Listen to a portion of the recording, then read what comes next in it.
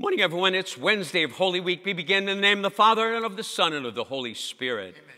The Lord be with you. With your spirit. On this last celebration of Lent, as we begin the Triduum tomorrow, let us reflect on Judas. He really sometimes gets a bad press, and I wonder sometimes if he's different than we are.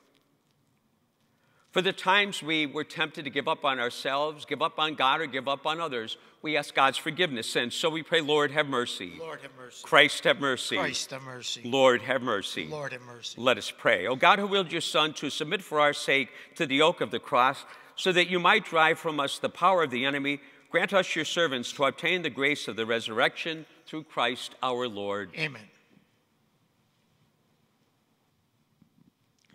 A reading from the book of the prophet Isaiah.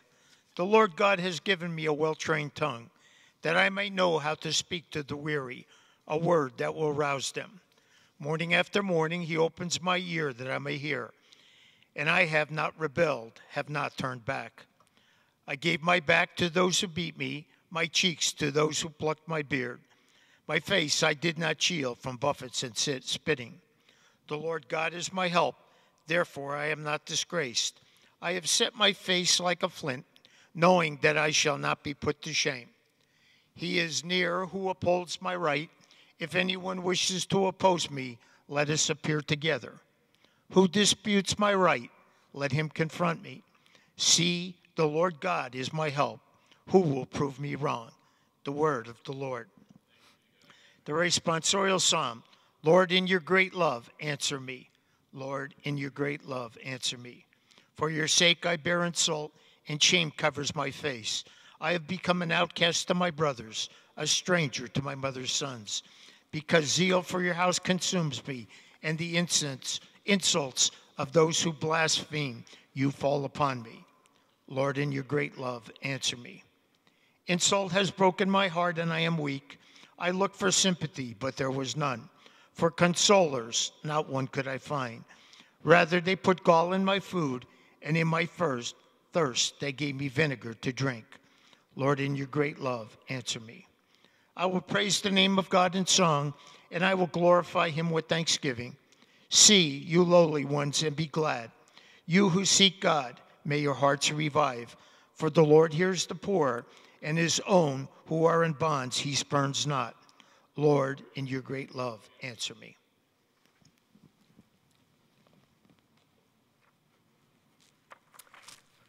Friends, may the Lord be with you. And with your spirit. Let us be attentive to this reading of the Holy Gospel according to Matthew. Glory to you, O Lord.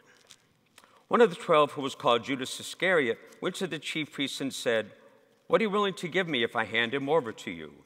They paid him 30 pieces of silver, and from that time on, he looked for an opportunity to hand him over. On the first day of the Feast of Unleavened Bread, the disciple approached Jesus and said, "Where do you want us to prepare the Passover supper for you to eat?" He said, "Go into the city to a certain man and tell him, 'The teacher says, my appointed time draws near. In your house I shall celebrate the Passover with my disciples.'" The disciples did as Jesus had ordered and prepared the Passover. When it was evening, he reclined at the table with the 12, and while they were eating, he said, "Amen, I say to you, one of you will betray me." Deeply distressed at this, they began to say to him one after the other, "Surely it is not I, Lord." He said in reply, "He who has dipped his hand into the dish with me is the one who will betray me. The Son of Man indeed goes as it is written of him, but woe to that man by whom the Son of Man is betrayed. It would be better for that man if he had never been born." Then Judas, his betrayer, said in reply, "Surely it is not I, Rabbi." He answered, "You have said so." The Gospel of the Lord. Praise to you, Lord Jesus Christ. There's a cute story. A sixth grader went to her mother with this homework question: "What's the difference between potential and actual?" Mom thought for a moment and then replied, "Go to your dad, your brother, and your sister. Ask what they would do if they found $1 million and no one knew they had. Would they turn it in or keep it?" The boy goes first to his older brother and asks the question, "Are you kidding? That would pay for college and set me up in business. It's probably drug money anyway. Of course I'd keep it." The sixth grader writes down his answer and then goes to his sister. "Of course I'd keep it, silly. It's probably a bribe or a payoff that got lost anyway.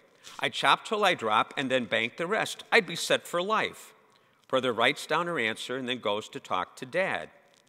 Well, anybody who loses $1 million could probably afford it. I'd go over the house, put you kids through school, and then have something left for my retirement. The kid goes back to Mom and shows the answers. Mom says, now do you see the difference between potential and actual?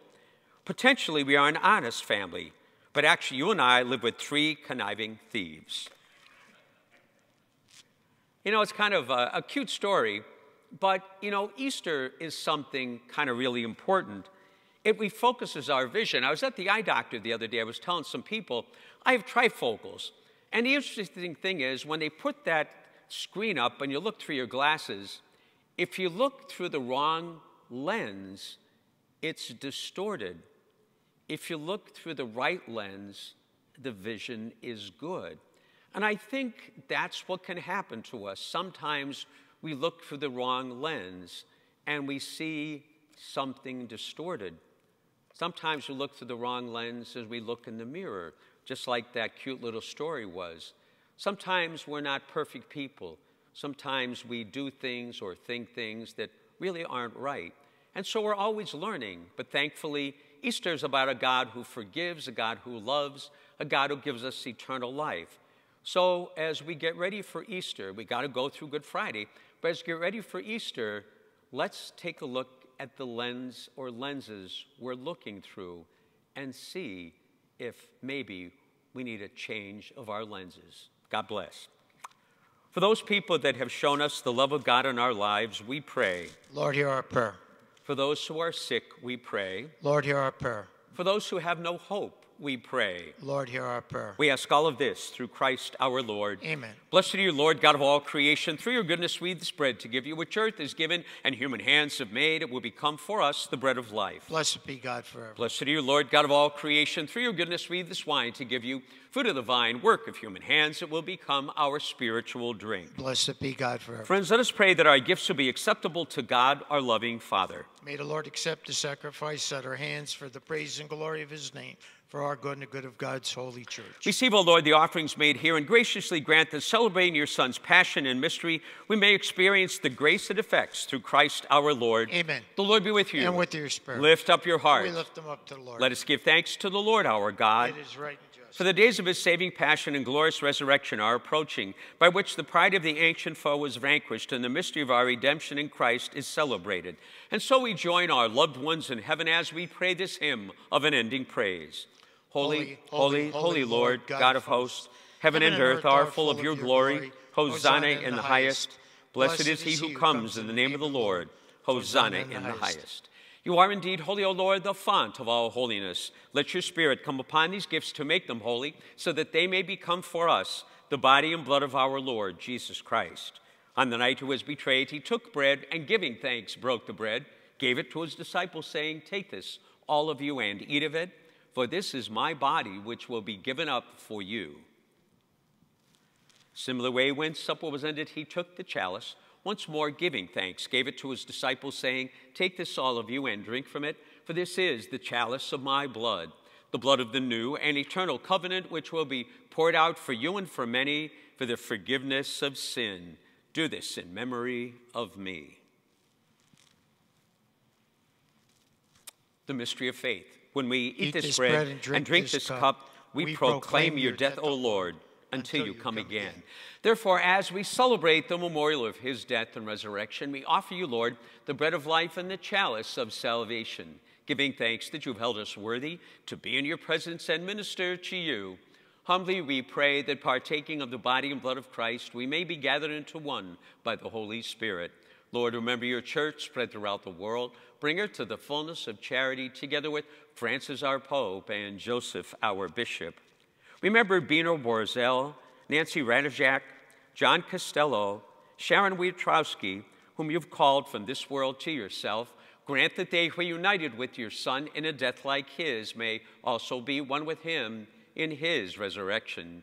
Remember also our brothers and sisters who have fallen asleep in the hope of the resurrection, for all those who have died in your mercy. Welcome them into the light of your face. Have mercy on us all, we pray, that together with the Blessed Virgin Mary, the Mother of God, Joseph, her husband, the apostles, the martyrs, and all the saints who will please you throughout the ages. May we merit to be co-heirs to eternal life. May we praise and glorify you through your Son, Jesus Christ.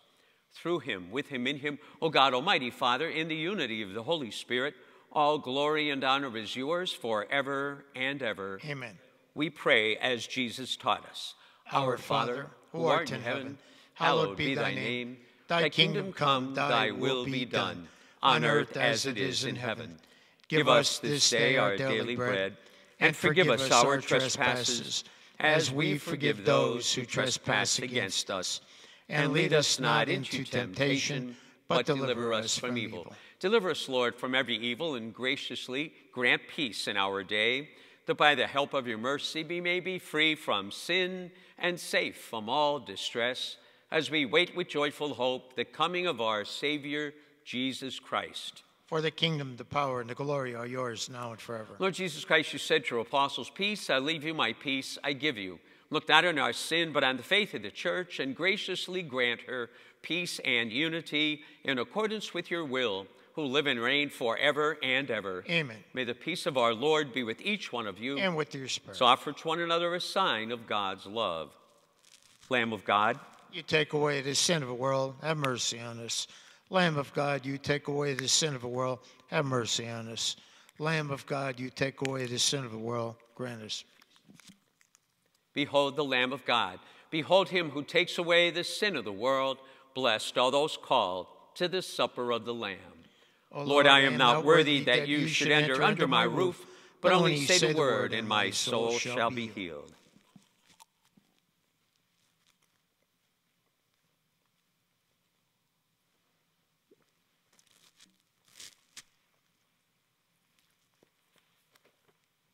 Let's pray.